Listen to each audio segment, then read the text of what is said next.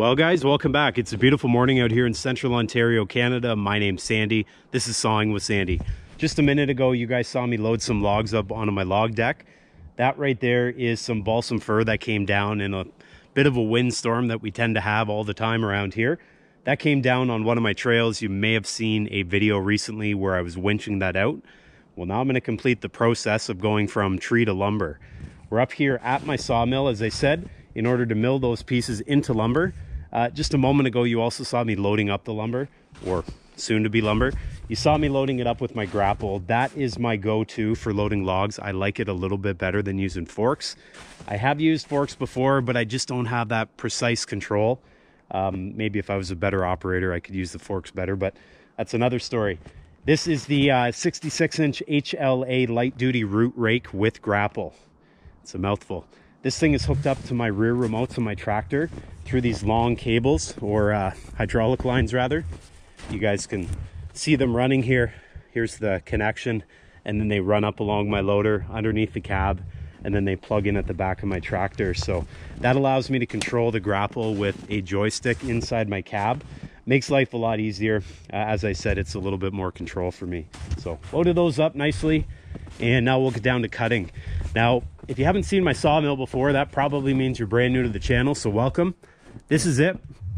This right here is a, don't even know the year, I think it's a 2022. It's pretty much brand new to me, HM130max. I got it, probably 6, 7, 8 months ago. I've been running it ever since. This is a little bit different than many sawmills you've probably seen before if you've seen this model, because this has 2 lasers on it. This right here is one laser, and that right over there is another laser. That allows me to cast a laser line on my logs, as you'll see, and gives me a little bit more of an idea where the blade's going to make my first few cuts. We'll get that into action today. We're also going to be using the power up and down feature, which is new to me as well, and that thing is a arm saver for sure. So let's get things fired up here. We got some nice fur, and we'll see what we end up making. Before I do that though, and before I forget, I got to get a new blade on there. That thing was getting dull last time, and better get it touched up nice and sharp before we cut some lumber. Guys, welcome back.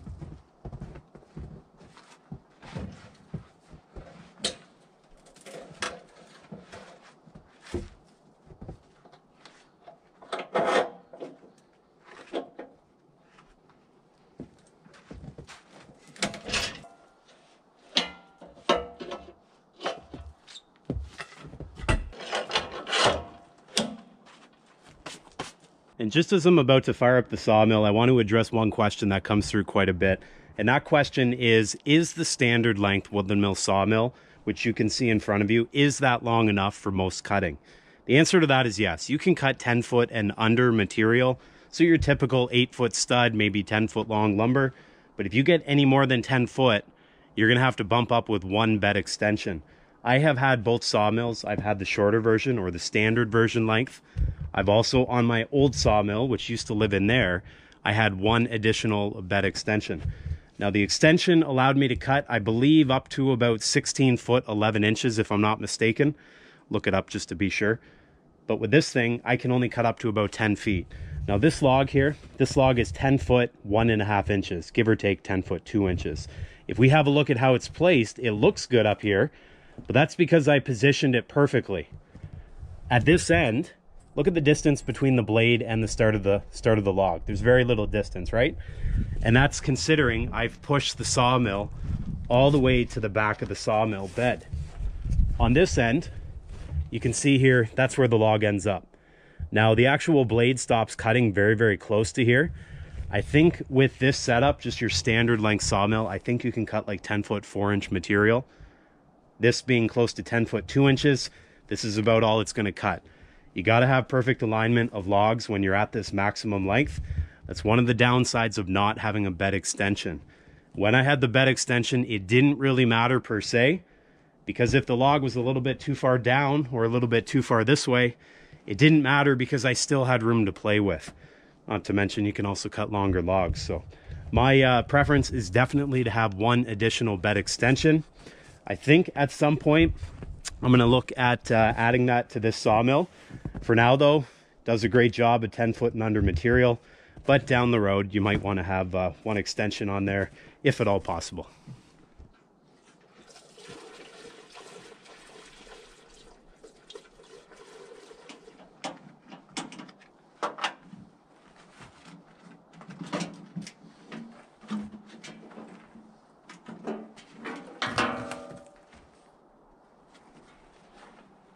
You guys see that? I tell you, it's kind of crazy. Last time I was out here, you guys were, if you were checking out this video, you would have seen that the squirrels put the exact same stuff here as they did this time. But they came back after I removed it the first time, and have a look now. They filled it right up. I'm a bit scared to look in this other side here. I'm sure it's equally full, but that's kind of wild. It hasn't been that long since I cleared this out, and sure enough, they're back here. Persistent little critters, aren't they? I don't know if it's the red squirrels. Actually, I think it's the red squirrels that are doing it. They're a bit of a headache around here. All right, so they're not over here, probably because of that opening, but kind of crazy. And that's going to be a good reminder for me. I got to be diligent here. If I'm not diligent, you guys could imagine me starting up my sawmill would have definitely kicked off the blade and, well, could have caused some damage. Anyways, I opened her up just for a little check, and I also want to change the blade here. That's exactly what we're going to do. So if you guys are ever wondering how often I change the blade, I don't film blade changes all the time, but I will often change the blade after, like, I don't know, maybe a good 4 or 5 hours of solid cutting. Or if I start cutting and I notice there's some resistance, or I'm starting to get some waves in the lumber, I'll go right ahead, I'll change the blade, and that ends up making for a better experience. You know, it's interesting as well. I'm looking here on the ground. I think what happened was the red squirrels, they took these pine cones, the ones that I knocked on the ground initially, and instead of me getting rid of the pine cones, I left them there. I think they just picked them up and put them back and then added to them. Okay. Guys probably up here sitting in my sawmill shack looking at me. Anyways. There we go. We'll get this thing sharpened up another day. Get a fresh one on. All right, guys. Well, here's my brand new blade, and I know you're going to say, hey, there's rust on there. It's not brand new. It is actually brand new. It's been sitting out here at the sawmill. It is undercover, but it can potentially get a little bit of surface rust. I don't wipe it off. Some people do. I just throw it on there. I cut a log, and next thing you know, the surface rust is gone. These blades are the ones that Woodland Mills sells. I think they come in 10 packs. I believe they're made by Lennox, but don't quote me on that one. I've been using them for years and had good success with them. There are other brands out there. I just haven't had a chance to try them out. So it's one of those things, you know, I've been having good luck with this, so just keep doing it. Anyways, we'll get this put on here. And before I do that, just going to make sure the belt is clean. Get rid of these guys. And usually, I'll have the blower out here, my backpack blower, and I'll just give this a good cleaneroo in here. But I don't have it handy here. I was using it for something different. And for those of you who are wondering, I know I get this question quite a bit. Is this belt here on the follower band wheel supposed to be loose? Absolutely. It actually tells you right here on the sticker. And you'll notice this is disconnected now too. The temperatures are below zero here in Ontario, Canada. And so I actually drained my lubrication tank There's nothing in there. I am not going to be cutting with lubrication. Oftentimes I will put windshield washer fluid into the lubrication tank if I need it. But at this point, the logs are pretty green. And because they're pretty green, there'll be a lot of moisture. There'll be a lot of moisture in the logs still. And that should be adequate.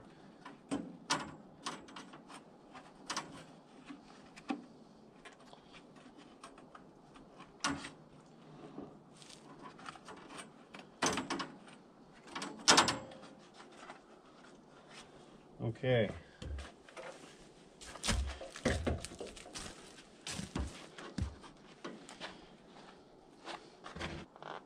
I'm just putting the blade so it's flush with the back of the band wheel for now, just so we're close. And then I can add the tension back.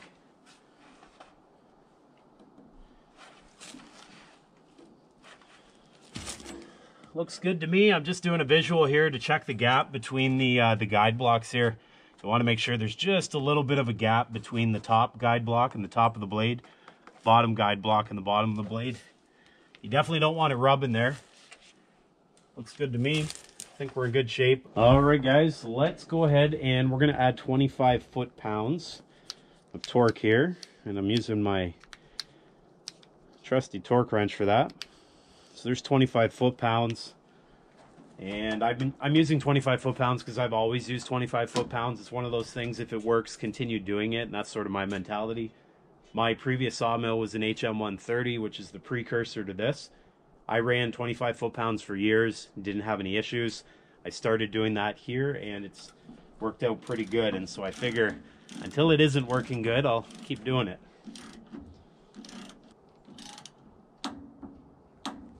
Okay. All right, let's do a little rotation here. And we'll just, what I'm doing as I rotate it, I'm just going to watch the saw blade. Just going to make sure it's staying where it should be on the band wheels.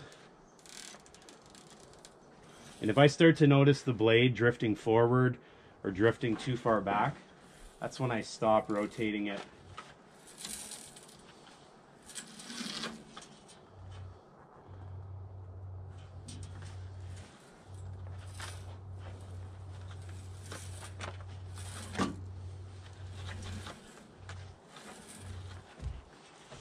All right, let's just do a check here. It's actually quite good there. Now in this case, I'm looking to have the blade overhang the same amount on the front as the back.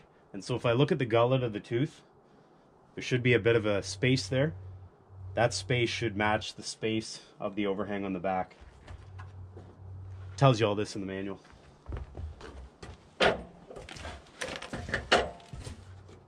That actually feels quite good there. So I think we're going to run it. I got lucky there. Every once in a while you put a new blade on and the alignment doesn't work like the previous blade, so you got to adjust the follower band wheel. Not this case. We're good to go. Start cutting. Here we go. All right, here we go. On, let's go. I just turn off the choke immediately and it tends to run real good. That's a cold start, can't complain there. All right, let her warm up. And some people are gonna ask me about fuel as well.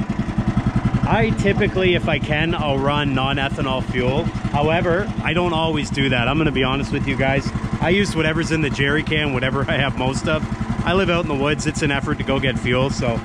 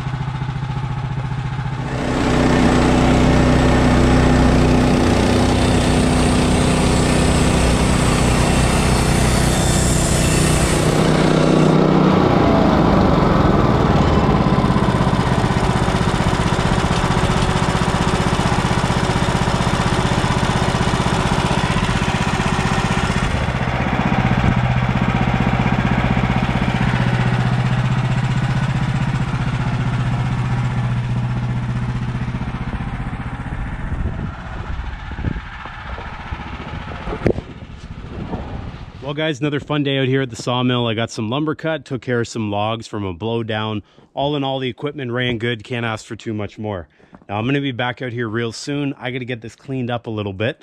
I know some of you guys are watching and you're saying to yourself, gee, that guy could sure use a little tidying, and that's completely true. If we look around here, I've got projects that have been carried over for months and months and months, and I got to take care of it.